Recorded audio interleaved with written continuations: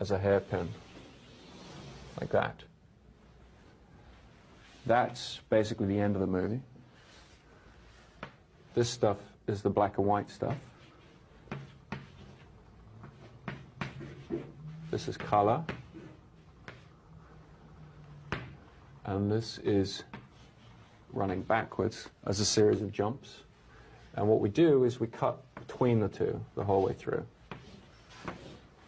So we alternate scene here, scene there, scene there, scene there, scene there, scene there, and they meet towards the end of the film. But then within this, you have flashbacks to a different timeline, which is actually even earlier, somewhere around there. Also within this, you have flashbacks to an earlier time, also somewhere within there. So I guess you could use the hairpin shape to represent